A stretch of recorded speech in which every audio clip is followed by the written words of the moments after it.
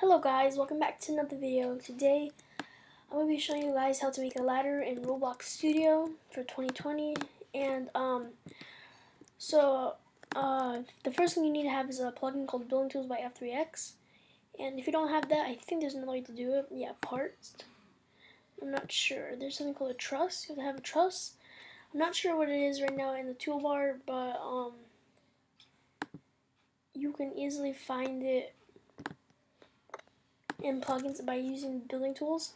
So you click on that, double click of course, and the first thing you want to do is go to the J, or you can just click J on your keyboard, and there's part types, and you have to click truss, which is right under the normal, and you click it, and I'll just make a wall as an example. So let me make a wall real quick for you guys.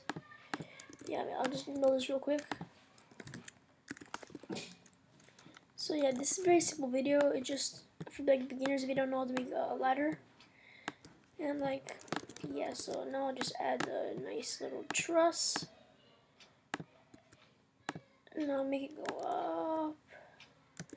And I'll change the color.